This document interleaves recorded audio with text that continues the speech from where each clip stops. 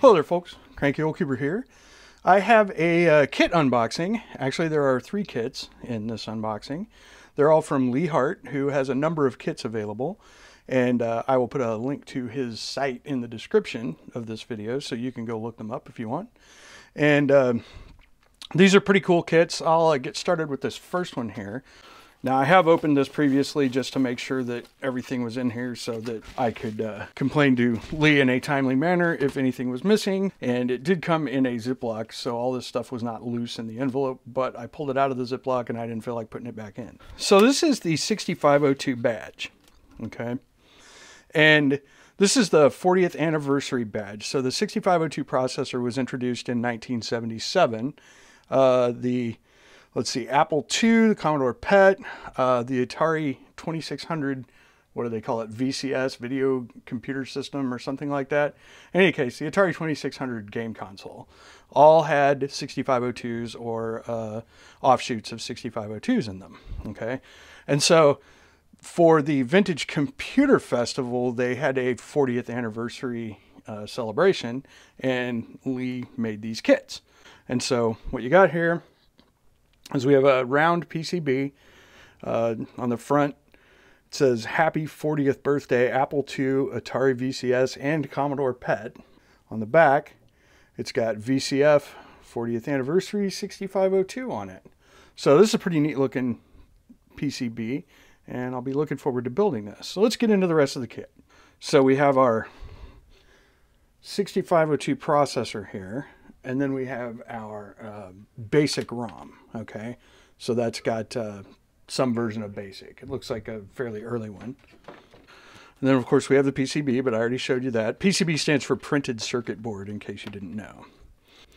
So it looks like we have a tube of logic chips here. So these are your 7400 series logic, which is kind of the normal logic chips you'd get. Like you have 2 choices, kind of. You have the 7400 and you have the 4000 series CMOS. And now there's CMOS 7400 series as well and everything. And I'm not sure what this chip is, although I think it might be a RAM chip. Just looking at the board, it looks like we got a RAM that goes here maybe. Anyway, we'll figure it out when we do the build. And I will record the build so we can find out all that stuff. And he hopefully included a battery box and some batteries. Awfully nice. And we have some various components. It looks like there's a couple of diodes and some resistors and capacitors in here. So got that going on. Ah, yes. We've got a clip for the badge so you can wear the badge. And we have a socket for probably the ROM. Yeah, it looks like there's a socket for the ROM. And then we have the LED readout. I think the display will just say 6502 badge for VCF on it. So when we get it built, we'll see what happens. And then, of course, he's packaged up instructions here for building it. And this is the deluxe kit, so it has 32K of RAM in it. Anyway, this seems like it's going to be a pretty nice kit, and I'm super excited to be putting it together. I might actually even do that today, so we'll see what happens. So let's move on to the next kit. Okay, so he has a couple of other kits that I bought that he calls membership card microcomputers. And there's 2 different versions of them that I have here. One with one processor and one with a different processor. So let's go ahead and get into this box and see what we got. So we got 2 Ziploc bags full of stuff. All right, so this is the Z80 membership card microcomputer kit. Okay, let's get it out of here and see what we got. Okay, well, looks like a couple of PCBs fell out. So this looks like, yeah, this is the Z80 membership card, and I have a bunch of stuff in here. Got an Altoids 10. The cool thing about this, I'll show you, is these boards are built to fit inside an Altoids 10, and that's kind of a thing. That's kind of a thing that people do. I don't know why, but lots of people, like there's an Arduino that fits in an Altoids 10 that people use. And so that's kind of cool. And there might be like a Beagle Bone or something. All right, so what else do we have? Well, here's the important bits. We have a Z80 chip. Looks like it was manufactured in, 2017. So yeah, they're still making these things, okay? We have a RAM. I'm pretty sure that's a RAM chip. And then we have a ROM here, which contains the software that this thing is going to run. Okay. And this is probably an EEPROM. That would be my guess. EEPROM stands for Electrically Erasable Programmable Read-Only Memory. So now you can put that in your vocabulary there. All right. Then we have, let's see what we got here. Then we have various logic chips. Looks like most of these are going to be 74 series, although I thought I saw a 4000 series in here, but I could be incorrect. And then we have the two aforementioned printed circuit boards. These look like pretty decent quality printed circuit boards. Should be fun to solder. And then we have our Altoids tin, which is full of stuff. Okay. So it looks like this is a two-board kit. Yeah, there's just two boards in there. One of them is going to have the Z80 CPU on it, and that'll probably have the RAM and the ROM, maybe. Not sure. And so we have a bunch of resistors in here. Looks like we have a voltage regulator. Yeah, I think that's a voltage regulator. I can't read it.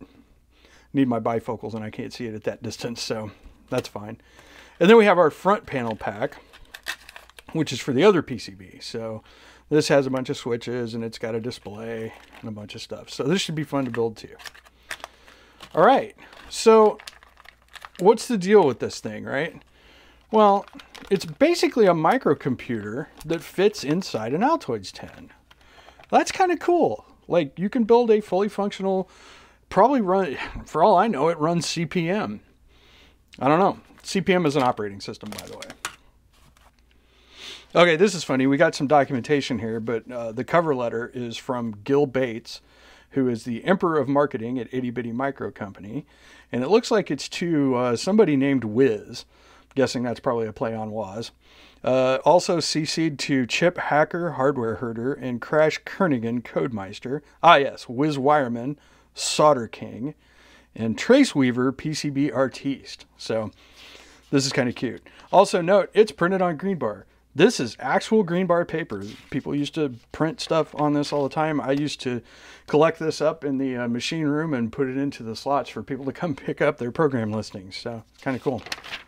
We have a nice little Z80 computing, looks like magazine sort of thing. And it's got a bunch of articles in it and stuff. This looks really cool. And it's got a bunch of stuff in it. Oh, including some ads. Very nice. And then it looks like we have some more greenbar printout of a crash course in computing. Okay. Let's see, on the Z80 membership card by Crash Kernighan. Okay, so this looks like it should be fun, and I believe this just has tech specs and how to use the thing in there. So that should be a fun kit to put together. Really looking forward to it. I might build this one today too.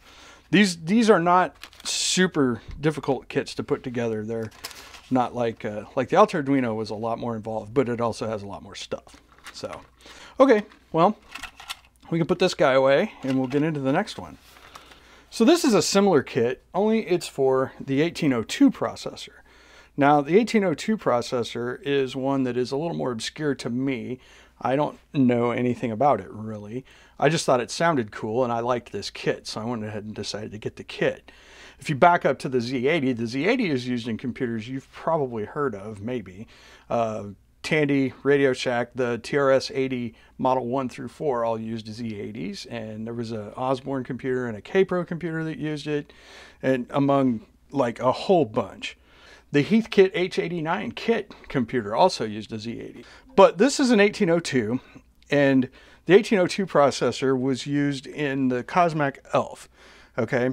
It was published in Popular Electronics, and you could, buy the parts and build one of these. So this is basically like that, only it fits in an Altoids tin, which, as I mentioned earlier, is kind of a cute thing that people do. So let's start taking a look at this, okay? What do we have? Well, I think we got PCBs here.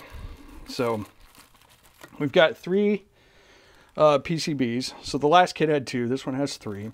Looks like we have a front panel, and we have some kind of communications board. And then here we have, I think, the main board for the CPU and all of its associated chips and everything, okay? All right, so Here's our CPU. This is an 1802 CPU, and I'm pretty sure this is probably, that's either a RAM or a ROM, and I'm not sure, but I think that's a RAM chip. But we won't know for sure until we actually get into it and start building it. And then here we have a bunch of logic chips. These are probably mostly 7400 series, although there might be others in there. There might be some CMOS in there, but again, won't know till I build it. And then we have the Altoids tin full of stuff. And the Altoids tin has a bunch of stuff in it. Like we've got sockets, we've got transistors. Let's take a look at that. Yeah, there's a whole bunch of transistors in here. So these are transistors. They look like that. I don't know which ones these are, but they're labeled Q3, Q4, and Q6, so that's good. What else do we have in here? Well, there's a transistor. Not sure which one that is. And looks like we have Q5 and Q7, so that's nice. And then we've got some sockets, and we've got some headers, and a bunch of resistors. Oh yeah, look, switches. So this thing's going to have a front panel too. Pretty cool.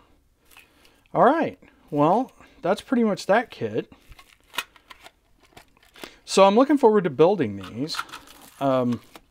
Again, I really love the smell of solder, and I like building things, and I always wanted to do this a lot when I was a kid and couldn't afford to. So super happy to be able to do this. So let's take a look inside the 1802 membership cards pamphlet here. Well, it looks like there's a whole bunch of information, and it looks like we've got some specifications on a parts list, and then how to put it together. Yeah, look at that. A lot of stuff in here. So this is really well thought out. And then on the back we have a bunch of stuff that you can print out and put in the membership card so that you know what everything is. So you can, you know, program it or mess with it and everything. So looks fun. Oh, we got instructions and everything. That's really cool. All right. So yeah, we got the 1802 membership card. We've got the Z80 membership card, and I'll just pull the board out here, and we've got our 6502 badge. So I think I'm going to have a lot of fun coming up. Anyway, that is the unboxing. I hope you enjoyed it. We will catch you at the next video. Cheers.